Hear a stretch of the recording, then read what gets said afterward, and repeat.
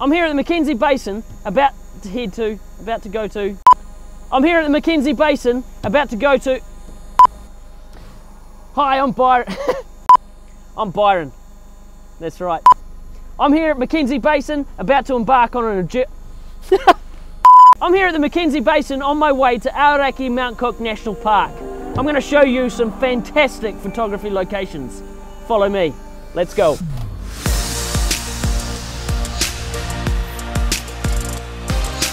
Oh, bugger.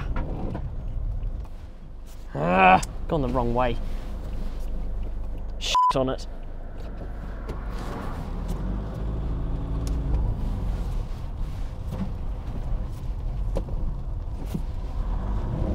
It's this way. Here we go. Let's go!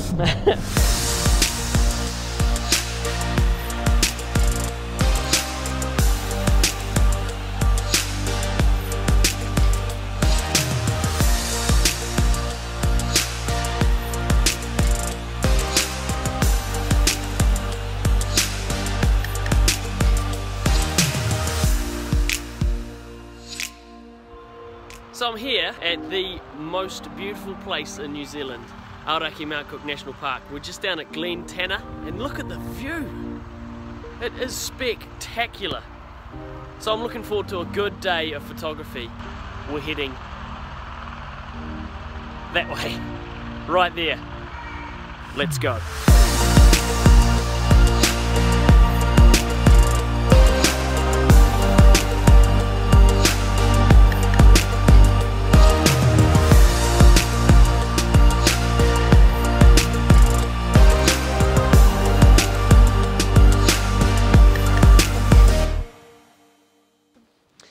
Here I am at the bottom of the Hooker Lake, looking right up at the big cloud piercer, Mount Cook. We're here in the afternoon, and so we've got this beautiful golden light just lighting the side of Mount Cook there and the neighbouring peaks, and you couldn't ask for better. So what I've been doing is I've been walking around here, taking a few shots. I've been playing around with a circular polarizer, I've been playing around with an ND graduated filter and my little stopper. Straight shots of Mount Cook, and then I've been taking a couple of low shots with a foreground of rocks leading the way up to Mount Cook, and I'm pretty happy with the results. Gee, that's looking good. That's looking spectacular. Absolutely spectacular. Spectacular, spectacular, spectacular. So I think now, time for a bit of a coffee, a bit of a sit down, and a bit of a relax, because these digits here are freezing. So is my nose, so are my ears. Talk soon.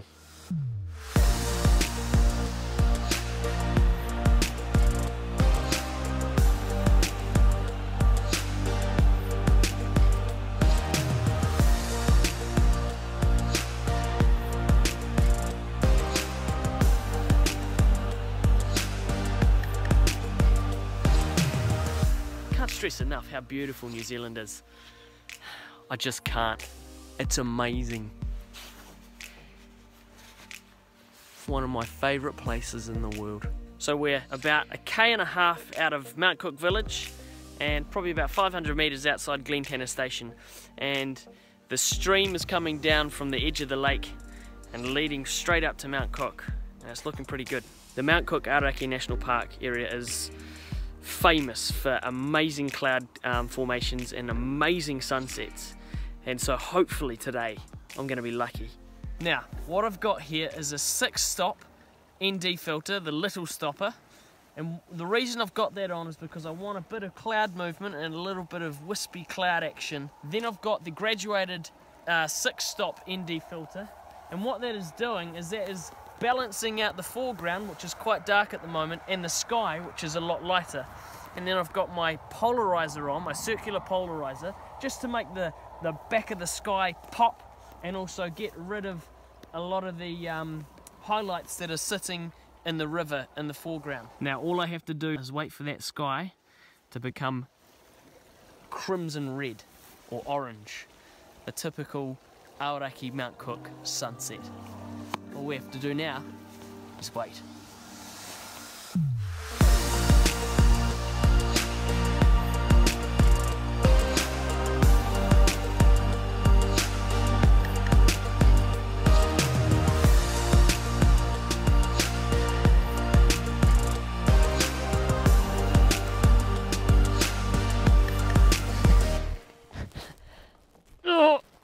Oh, that's not good on the pants. Okay.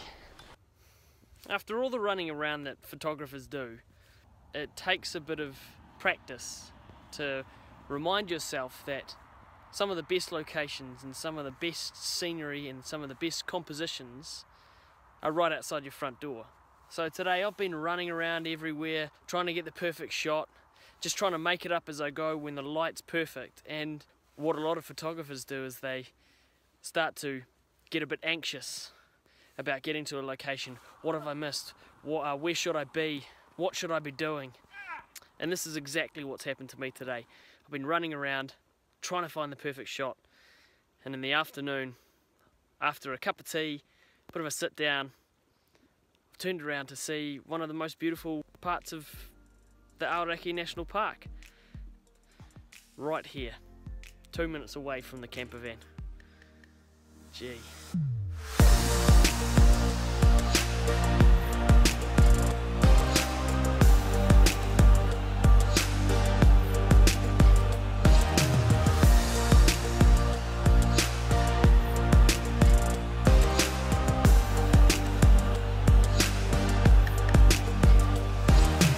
Okay, this may look a little bit funny, but I'm down here in the lakefront, and there is absolutely nothing there except for possibly that rock. Now, what my goal here is to capture the essence of nothing. So I'm going to be focusing out into the ripples, outwards, and get a nice colour gradient there.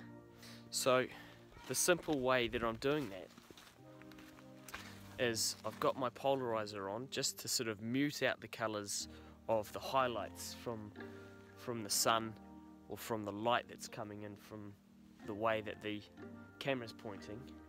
And then I've got my 70 to 200 on, and I'm just playing with a big depth of field, f13, and just trying to capture some of those ripples just to give it some kind of colour and texture, and then bleed it out into the infinity focus until you can't see it anymore. So that's what I'm trying to do.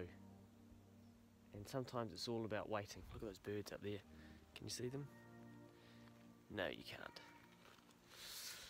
So sometimes it's all about waiting and waiting for the right light in situations like that, or the right flavour. Here comes a bird, here comes a bird.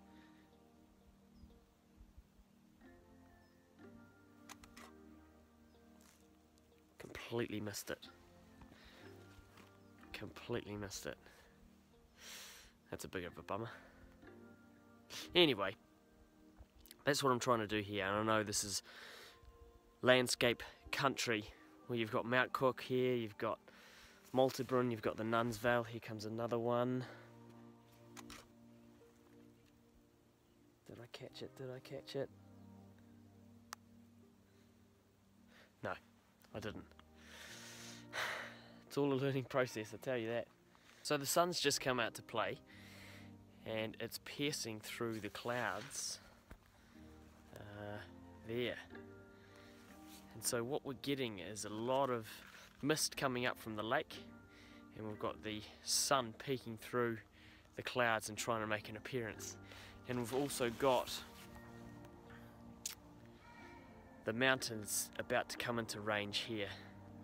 So hopefully once that cloud blows off, once that cloud breaks up, burns off, we might get a good shot of Mount Cook in that direction there. So fingers crossed, time to just enjoy the scenery and take some minimalist exposures.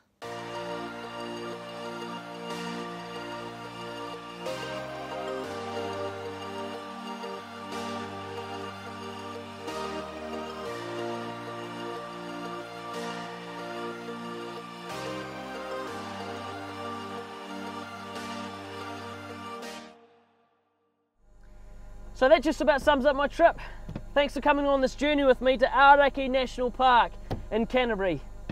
If you like what I've done, please like and please subscribe to my channel, and I'll see you all soon. I'm out for now.